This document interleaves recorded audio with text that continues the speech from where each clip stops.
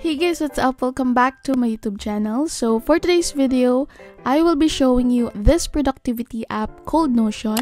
I will be sharing with you how I use it for planning, specifically for planning content here on my YouTube channel, on why you should try it, and some ways to decorate your Notion setup. I have a link to the video below on how I created and designed the Notion setup I'm currently using. Go check it out if you want to watch it, get some ideas. And yes, without further ado, let's jump right into the video. Notion is an application that allows you to create pages where you can take notes, manage your tasks, set goals, plan something, and more. And at the same time, you can be organized with all of its features that you can utilize. I can also say that it does increase your productivity. Actually, I'm using it right now to write what I'm going to say in this video, so yeah. Here is just a quick Notion tour from my previous video. I created individual pages for my academics, YouTube, personal, and goals page. I compiled them, then used the link to a page option here on my dashboard page. By the way, as I told you earlier, I have a template for this Notion setup. You can customize and decorate it with whatever theme you want. Now I will be sharing with you how I use Notion in my YouTube content planning process. So I've been using it way before I started my YouTube channel. I've been using this to plan my content because it simply organizes your ideas on each pages. So this is my YouTube page and I use this a lot. Like in every video I uploaded or those you have watched, I use Notion to formulate or make drafts for my title, description box. In short, all of the planning starts here on Notion. And as you can see, this is my YouTube page. So I will show you the parts I included here. And here on the side, I have a checklist. I also have here a notes portion. So if ever I have some reminders for a particular video, I can just put it here. Under it is for my description box. I used a toggle option so it will not look too overwhelming once I opened the page. I can view or close this part, and with that I can conserve more space. Next is this toggle option, which I named flow. So I added here my talking points for the video and divided it into intro, body, and outro, and I made sure I used some bullets, and sometimes I do color code the chapters I would include in the video. Then after editing the flow, I will proceed to the tags. I usually search my tags on TubeBuddy. So in case you're also an aspiring content creator or you're already a content creator, you can use the extension for this tool. So here in my tags section, I also divided this to those tags I will place on YouTube, and under it is those with scores. I also added a comma after every tag so that it will be easier for me to copy and paste directly to the video. I just divided them with this colored line as my divider. And for the last part, I included here this motivational quote. And yes, that is how I basically use Notion for planning content.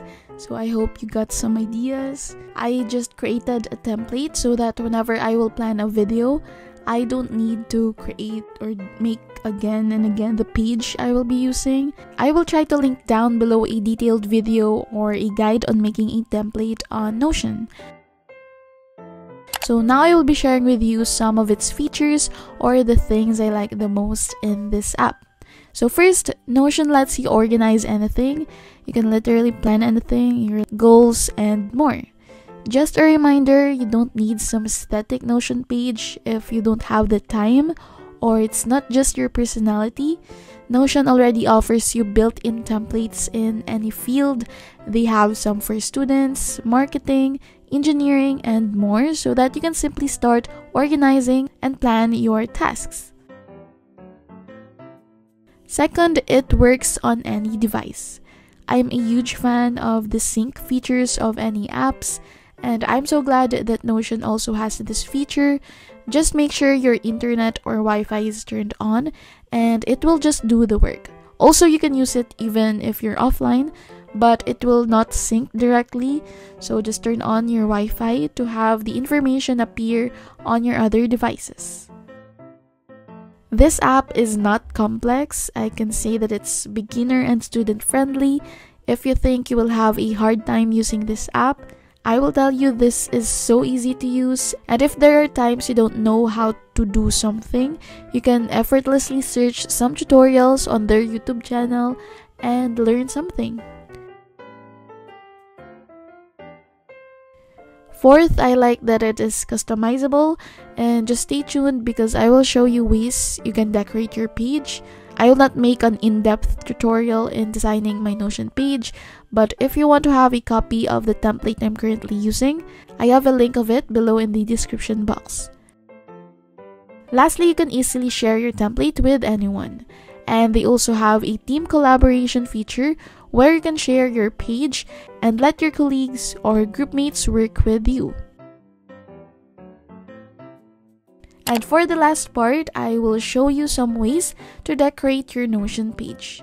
But first, you should think of a theme in mind. Are you into pastel theme, some minimalist vibe, black and white, or do you want earthly tones or shades of brown? I suggest that you visualize your desired Notion setup first so you will know what photos to include or colors you will use. Choose a style that you want to appear on your Notion page. By clicking on the three dots in the corner, you can choose to change your font. They have here the default font, serif or mono, or you can also use small texts on your page. And if you prefer a full width where you will be able to maximize the space, you can turn on the option or disable it. Next is to add a personal touch on your page. You can place your preferred profile picture or background photo. You can choose an emoji that represents the page you're currently working on. So if you want, they also have an option to upload your photo or just add a link to it. For the background, they have some default photos or again, you can just upload it or add a link to the image. They also have here an additional option where you can use images from Unsplash. You can look for the photo you want. It can be a place, an object, etc. Then just click on the photo.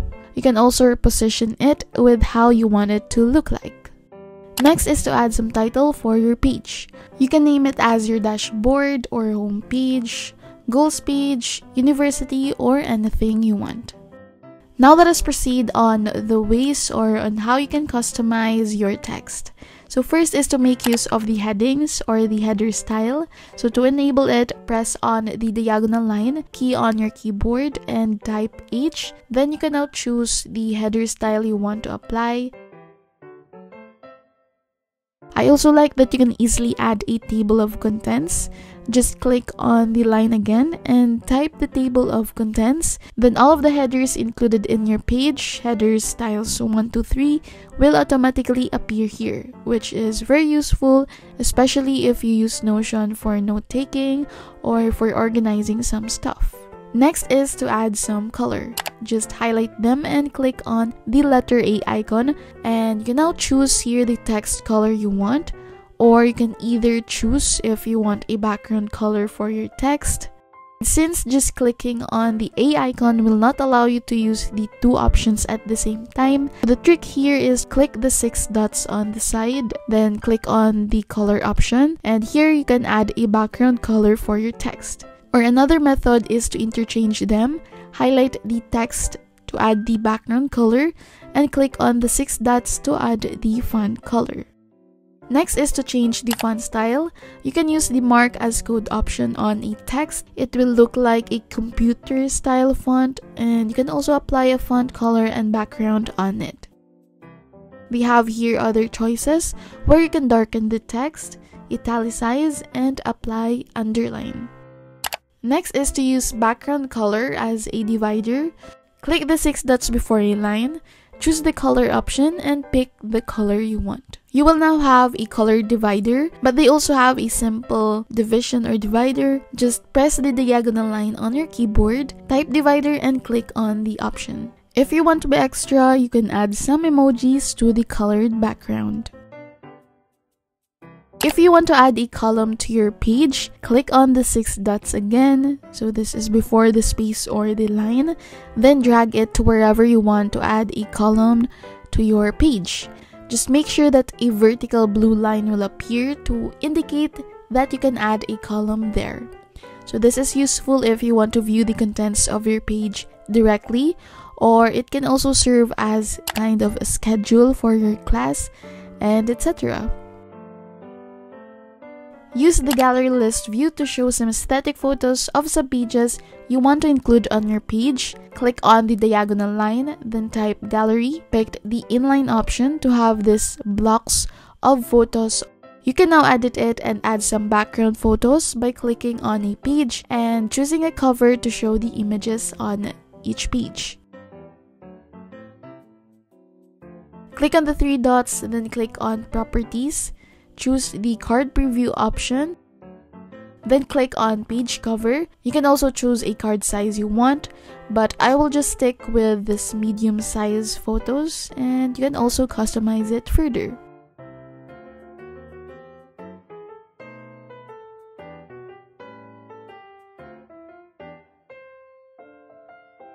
What I also like here on Notion is that you can add some widgets. Search indify.co on the web, or you can click on the link down below. Once you open the site, you can sign up with your Gmail account, and they have various designs here. So to use it, click the create widget button. For example, here I choose the clock widget. You can select the clock type you want, and it will show you on the side a preview. Pick the time zone of your place. You can also further customize by enabling or disabling some of its options, change its color, and have this dark mode.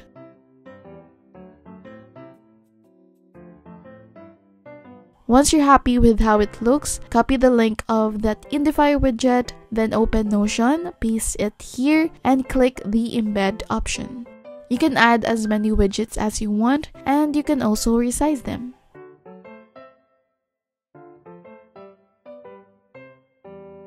You can add some photos. Click on the diagonal line, then type image. You can either upload one, embed a link, or choose from Unsplash.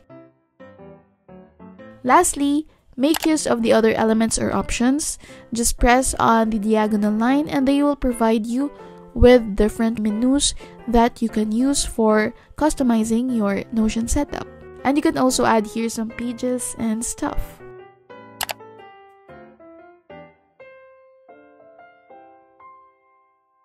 And yes, that is all for today's video, guys. Thank you so much for watching, and I would like to thank Notion for sponsoring this video. By the way, I'm really sorry for being MIA this past few weeks. Glad that our first quarter tests are done, but schoolwork is just... yeah. We'll still try my best to upload every week. And by the way, we reached 70k subbies. Thank you so much, guys, for the support, and thank you so much. That's all I can say. Anyways, I hope you enjoyed this video. So if you did, give it a thumbs up, and don't forget to subscribe if you want to subscribe. And yes, that is all. Thank you so much, guys, for watching, and see you on my next video. Bye, guys.